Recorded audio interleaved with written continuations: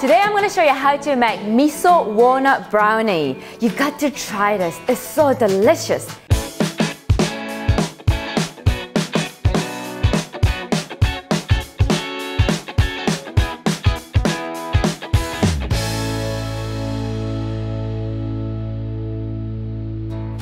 So what I did is first, I turned on the oven and set it up as a 180 degree Celsius.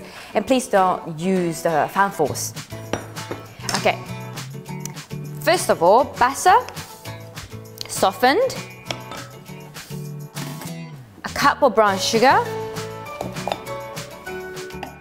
Just gonna mix it until nice and smooth. Very nice. Lovely, just like that. And in the separate ramekins, I'm gonna mix miso paste.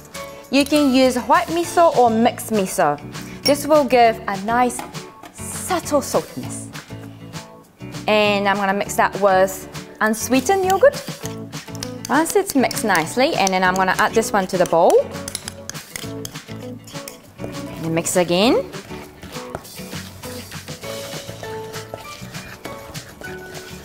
To the smooth paste.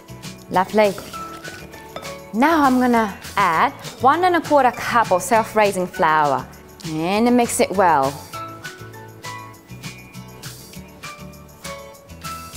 You might think that too much flour, but don't worry about it.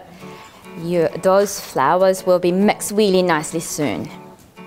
Lovely. Once all of the flour's been mixed, like that, you're just gonna add 1/2 cup of walnuts. What I normally do, put it onto my hand and then I crush it. And then I mix again. The rest of the walnuts, I'm gonna put it on top. Lovely, this is ready to bake.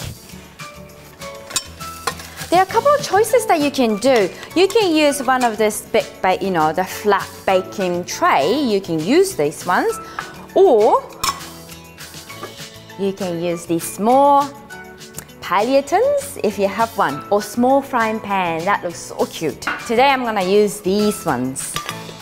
So I cut the baking paper just like this into the square, and now I'm gonna use my hand. Take the mixture,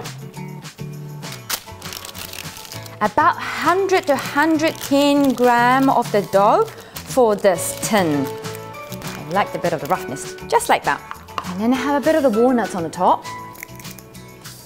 Gently press down. Now I'm going to put them into the oven and then bake for 20 minutes. 20 minutes up, brownie's ready. Smells good. What I'm going to do, I'm going to add the scoop of ice cream.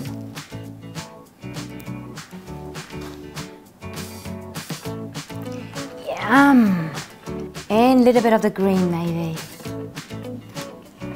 There you go. Sachie's miso walnut brownie. Enjoy!